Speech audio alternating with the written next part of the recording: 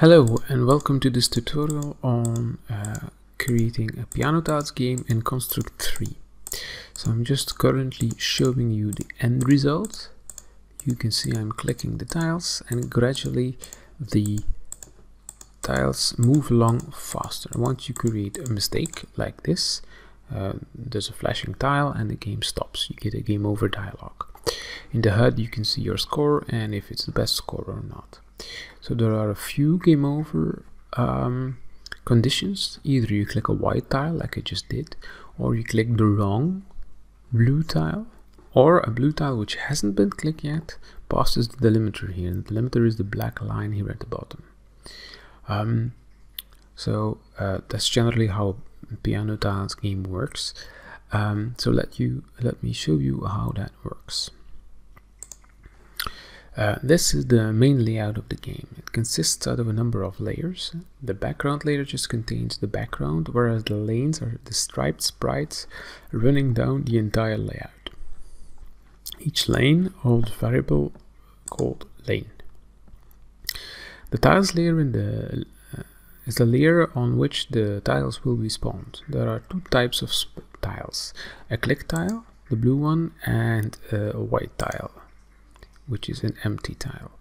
Both are grouped into a tiles family because they share a common behavior, of course. Tiles can hold an instance variable.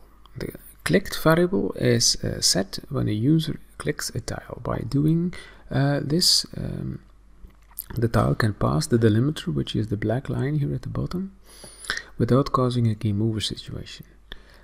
The lane instance variable holds the lane on which the tile is spawned. The handled variable is a technical variable to synchronize the spacing of the tiles. And the counter instance variable is used to check if the user clicks a tile in the correct order. Tiles have two behaviors: pin and flash. Pin is used to pin pin the tile to the polar object, and flash is used to flash the tile when the game over event occurs, which is clicking the wrong tile, for example clicking an empty tile or having a tile pass the black delimiter line. Red tiles are pullers. Pullers contain a bullet behavior which is started when the user clicks the first tile. The maximum speed has been set to a very large value and there is an acceleration, so bullets gradually increase in speed to make the game more difficult. Furthermore, the set angle checkbox is disabled. It also contains a lane instance variable to indicate the lane the puller is using. The limiter, the black bar, where a tile cannot pass unclicked, has its own layer and it always stays on top of the tiles. The HUD contains the score and the best score, and the generator is a very fine line at the top of the screen here. It serves as only purpose that a new set of tiles is generated once the tile passes this line.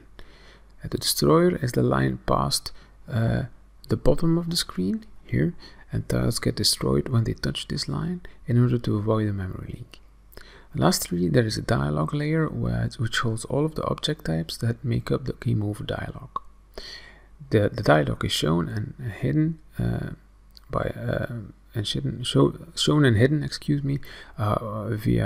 showing and hiding the layer. So let's see how this works code-wise.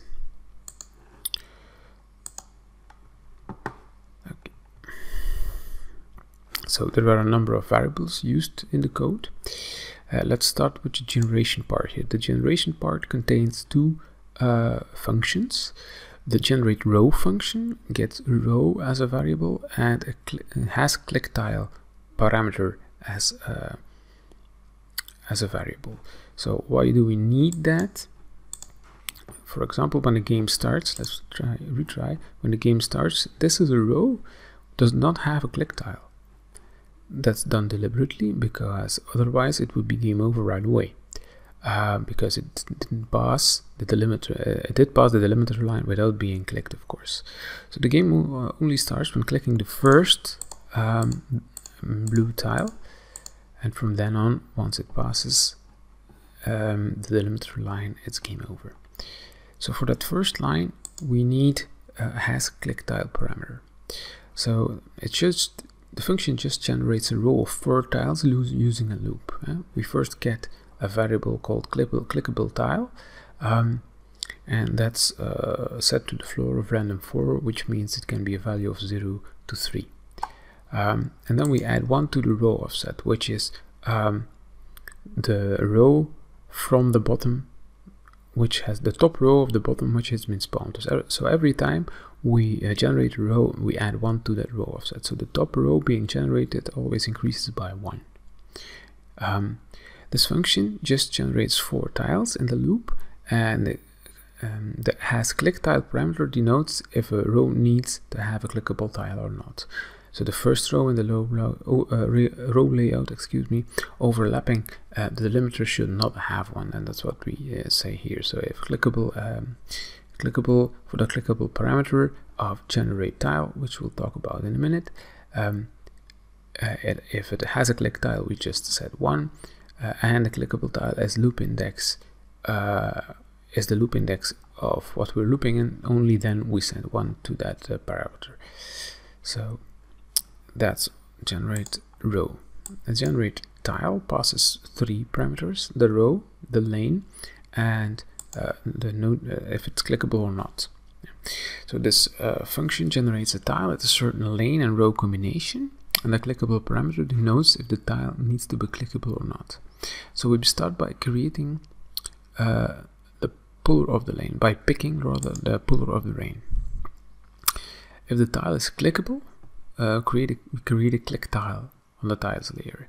We set the x coordinate to take into account the loop index, and the y coordinate as an offset to the puller object, multiplied by the height of the tile. That makes sure all tiles are neatly tied to each other vertically. We start by marking it as not clicked and giving the counter the order in which the tiles have to be clicked. Otherwise, we make an empty tile with the same logic. We pick the last created tile and pin it to the puller by using the bar style, so it keeps the correct distance to the puller. And we set the correct lane and tile, of course. That's it. That's how a tile is generated. So on initialization of the application, that's what we do here. So on every tick, we also update the score. And on start of the layout, we pick all of the pullers on the layout to give them to disable the bullet behavior, and we set its bullet speed to 400, and we set the angle of 90 degrees, so it moves down. We initialize a number of variables here, and we generate row 0, 1, 2, 3, 4, 5 to fill up the entire grid. You can see here that the 5 row, which is the bottom one, does not have a clickable tile.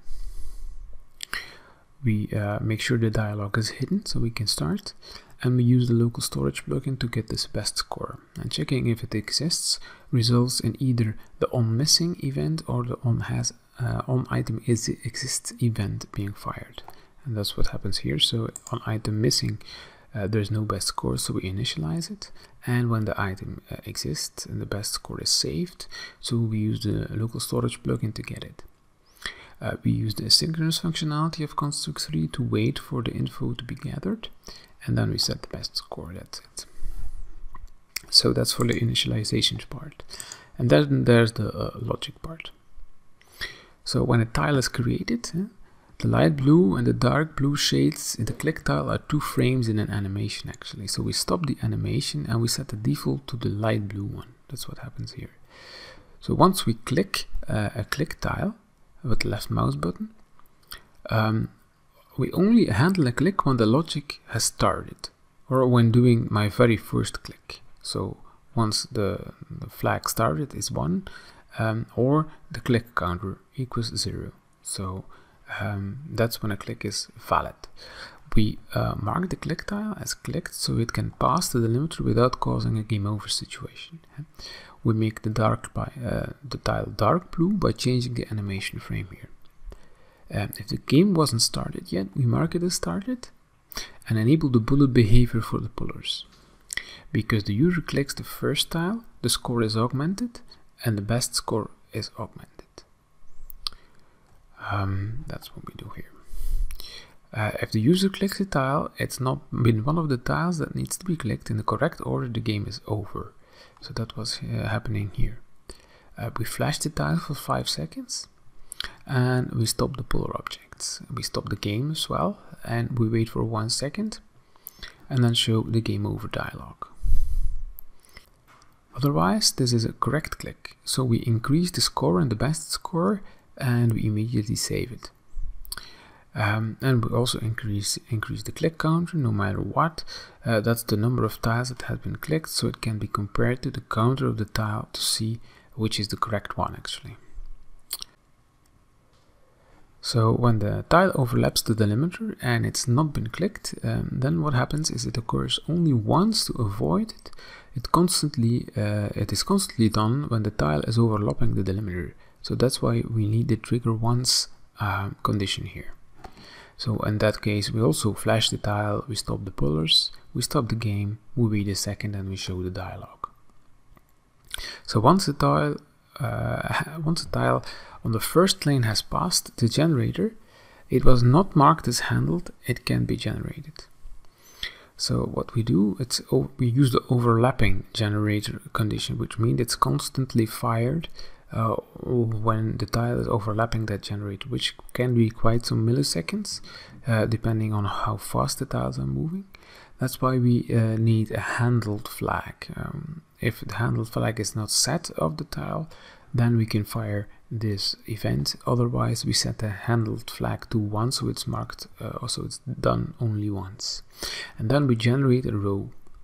So we only do that for lane 0, because it doesn't matter if a tile is overlapping lane 0, 1, 2, or 3, it's just the same thing. So whenever a new tile passes the generator line, we just generate a new row. That's it. When the user clicks an empty tile and the game is started, then the game is over.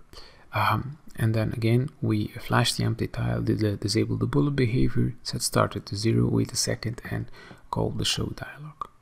And then finally, at the bottom of the screen, invisible to the user, there is an object type called the destroyer, and whenever it passes over the destroyer, the tile is destroyed, to avoid a memory leak, of course.